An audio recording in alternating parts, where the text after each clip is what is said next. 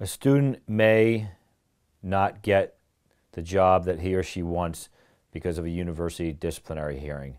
It's not so much that they may be disqualified, but if a student is found responsible for campus misconduct, if it involves Title IX sexual misconduct or an academic integrity or misconduct charge or even a general disciplinary issue, depending on the severity of the offense, the circumstances of the case, it can limit future opportunities.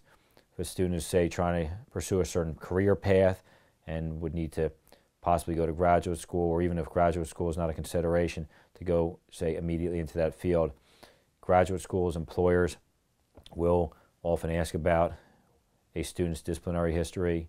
If they've ever been found responsible, say, it can definitely impact future opportunities. That's why it's incredibly important to take the necessary precautions in addressing misconduct when accused at a college campus. An experienced attorney advisor can help best protect a student's rights and interests and can potentially help allow for the most favorable outcome.